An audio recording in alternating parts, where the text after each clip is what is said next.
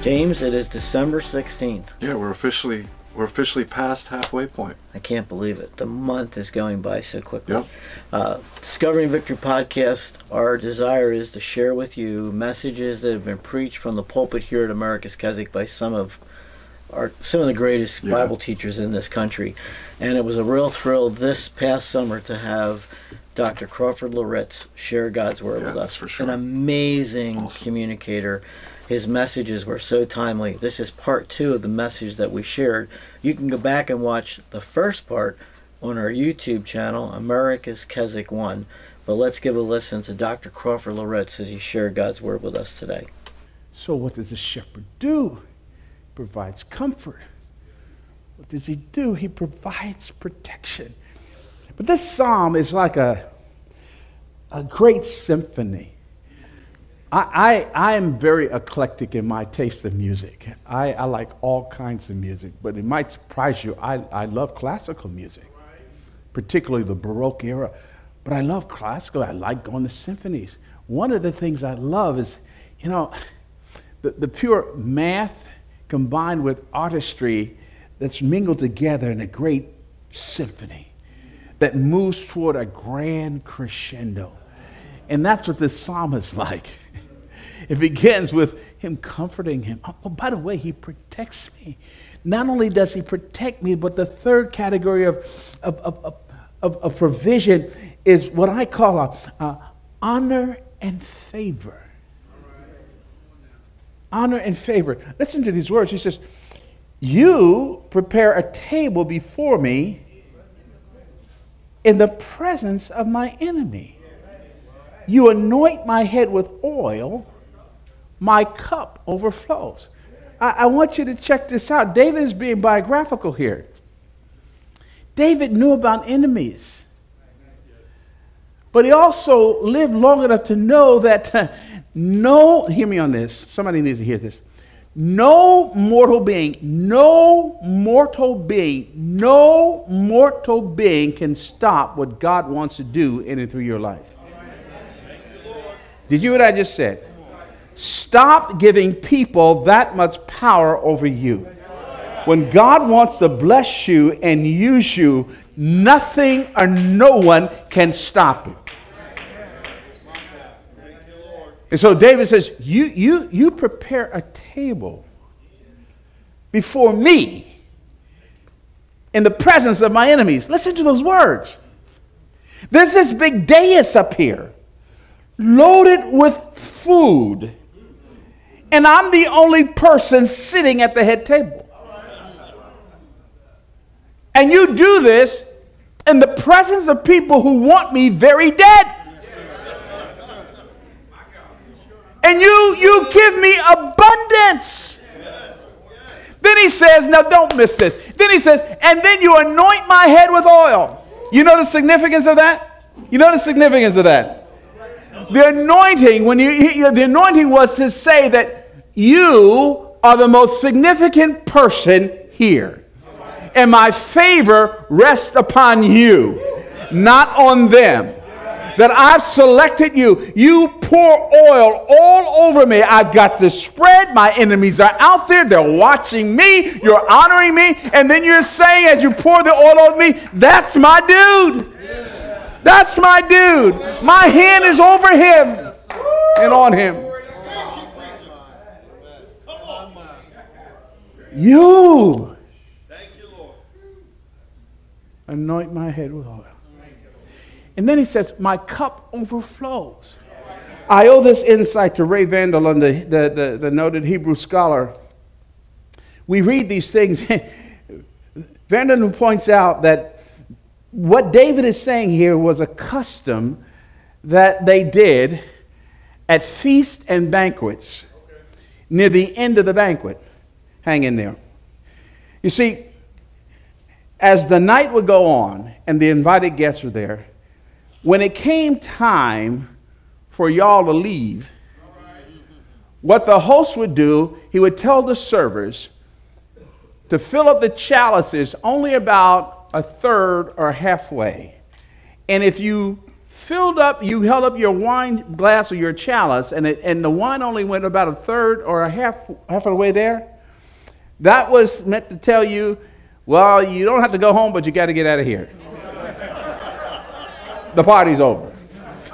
Okay? Last call. This is it. No more. But if he liked you, what he would do is that he would keep pouring the wine.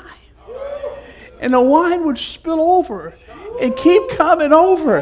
And you'd be standing there in a pool of wine. And it was as if to say, I love this guy. I want you here. I love you. Do you understand what David is saying is? Listen to me. Who told you God is mad at you? Who told you God does not like you? Who told you that God is against you? That is a lie. How do you know that's a lie? Because he sent his son to die on the cross in our place and for our sin, rose again on the third day. Paul says he's blessed us with every spiritual blessing in heavenly places. The wine continues to flow. And he loves you. Cares about you. Why? That's all predicated on a decision, though. The Lord is my shepherd. And because he's my shepherd, he gives me comfort. Because he's my shepherd, I belong to him. And God always takes care of what belongs to him. He provides you with protection. You know what? Because you're mine. I give you honor and favor. Well, the fourth one is this. The crescendo and climax, fortissimo. David says, surely goodness and mercy shall follow me all the days of my life, and I shall dwell in the house of the Lord forever. This fourth one I've labeled as comfort, this protection, this honor and favor. But this fourth one, I've labeled merciful goodness. See, what David is actually saying is that I don't deserve the blessing, the protection, and the comfort. When I look at my life and the imperfections in my life, the inconsistencies in my life, I don't deserve this.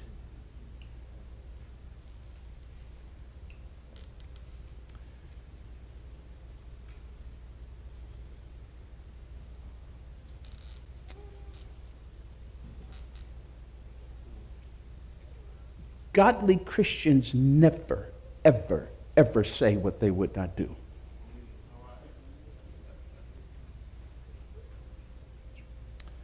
They never, ever are branded by self-righteousness.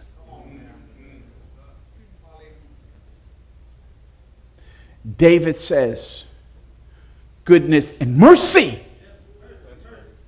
Mercy. Mercy shall follow me. Because David is saying, I understand I deserve hell. I don't deserve what this shepherd is doing for me. I don't deserve him bailing me out. I don't deserve him cleaning me up. But I know that if I stay behind the shepherd, he's going to clean up behind me. Because the text says, surely goodness and mercy shall follow me all the days of my life. We've got 11 grandchildren. Love them to death. I tell my children that their only reason for existence is transformation for my grandchildren. All right. I started to say I'm kidding, but there's a little bit of truth to that. You know, we got a 3-day limit when our adult kids come home. You know, adult kids can bring a little drama, right? And I figure if God can raise Jesus in 3 days, you can get out of my house in 3 days. So, but Amen. You know, but the grandkids, they're great, right? The grandkids stay as long as they want to.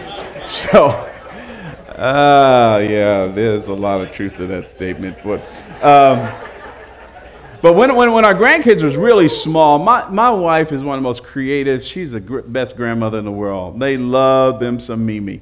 And but when they were really small, we're talking, you know, like 18 months, 2 years old, and 3 years old, right around there. We had Mimi and Papa camp, which meant that I had to take extra vitamins, Jack. There's a reason why young folks have babies. I just want you to know. So I'm here, I'm coming and go, okay, let's get ready for this, work out, you know, get in shape. So they would just all day long, and Karen would have all these games. They'd keep them busy all day long, and you know, they get their baths and all this stuff, and then they take them, go upstairs to bed. But every day, every night, I don't know how 2-year-olds can mess up a wall. I mean, spaghetti stains and all this stuff on the walls, and you know, drawing a picture of Papa on the wall. I said, why you draw a picture? Well, the other pictures on the wall, Papa, okay, I'll put a frame around me. You know, all this stuff. I mean, no, not really, but, you know, but seriously. But I am so grateful for Mr. Clean Eraser. That's one of the great products in the world. Karen will take them up there, and I'm erasing the wall every night, just erase. But isn't that what the Lord does for us?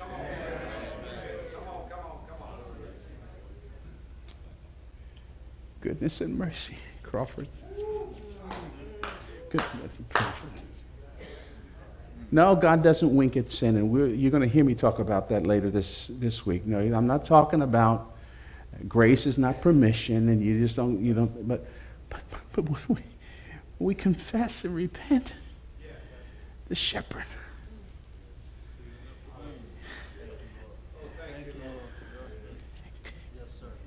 Goodness and mercy shall follow me. So let me see if I can land a plane here.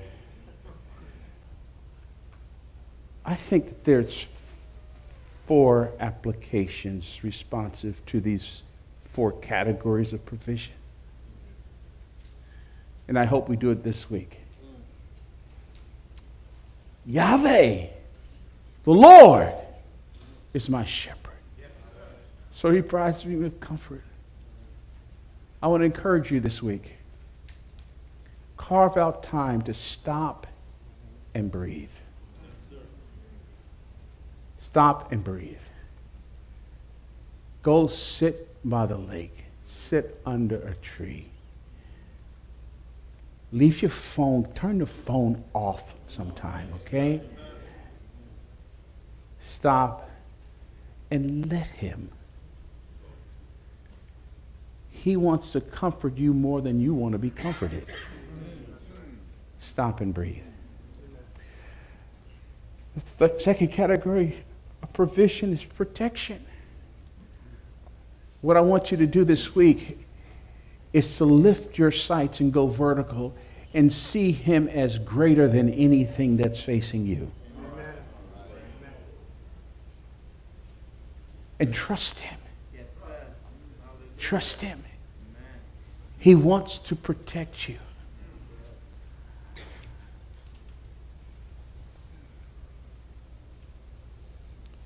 And then sit and receive the fact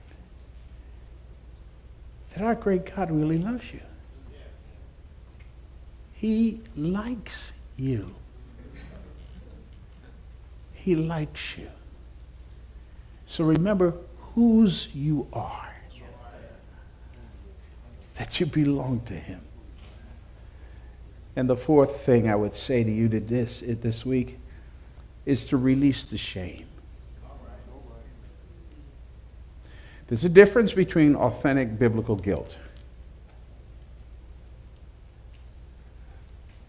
Biblical guilt is specific. The Holy Spirit does not have a speech impediment. And if you've done something wrong, He will specifically point it out to you. Shame is mired.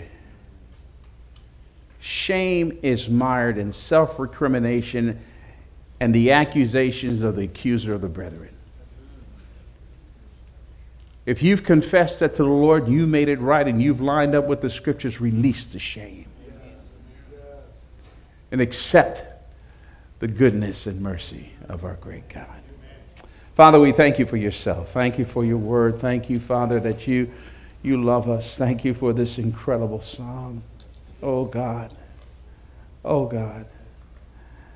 Oh, God, you are a shepherd. May we meditate on what that means, Father. Embrace it completely. Incomprehensible love. Thank you for caring for us. Thank you for loving us enough that you even came alongside and broke our legs to give us a holy handicap to keep us dependent upon you, Lord. God, overwhelm us with your goodness and grace and your presence, we pray in Jesus' name. Amen.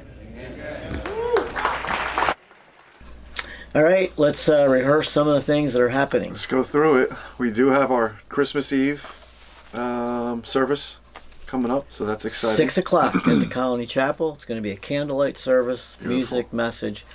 We'd love to have you join us as we celebrate the day before Christmas Day. Yeah, and then there's another Eve, New Year's Eve. New Year's Eve. Yep. And the Rick Webb Family Singers will be here with us for the dinner concert. Great meal. Colony guys will be singing. Just a great evening to celebrate. And we always do one fun thing as a part of that, with great audience participation. It's become a Keswick tradition. Okay, we're going to keep that a surprise. Yeah, we will. I like it. So check it out. Dr. Roger Wilmore will be sharing God's Word at our Watch Night service immediately following the dinner concert. And then he will be bringing the first message of not only the new year, 2023, but the first message of our 100th summer season, awesome. Which is just really, really cool. Anchored, faithful through the ages is going to be the theme. Amen. Awesome. All right, what else? There's a few things worth mentioning coming up in January. So just into the new year. We have our next hymn sing on the 5th, and the theme is going to be spirituals. You want to give them a little insight? Yeah, we did this last year, 2 years ago. There's some wonderful spirituals in the hymn book that we all forget are spirituals. But Dr. Richard Allen Farmer encouraged us to look at some of the music from the black tradition, and a lot of these songs you know. So we're going to have a good time as we dig a little deeper into those and have fun singing those. Beautiful. Yep. And then just one more thing, early in the month of January, is our next Girl Talk is going to feature Wilma Rittinger. So looking forward to that. So would you consider a year-end gift for the Ministry of America's Keswick? The lion's share of our giving comes in the month of December. And so we depend on friends like you to support us with your gifts and with your prayers. We would love to end this year in the black. And so if you could help us today, call 1-800-453-7942. You can give a gift online, www.americaskeswick.org, donate now. When you call, you can also ask for a copy of our 2023 Bible reading plan. We are going to be reading through the Bible chronologically. You can get a hard copy, or you can download that from our website, www.americaskeswick.org. We just enjoy the fact that you are following us on our podcast. That keeps Zach employed here at America's Keswick. It gives him something to do. Amen. We wouldn't be able to do this without Zach. No, absolutely not. So we appreciate him behind the camera. But thank you for being a part of this ministry. Hey, join us next week, Monday, Worship Live at 1:30. God bless.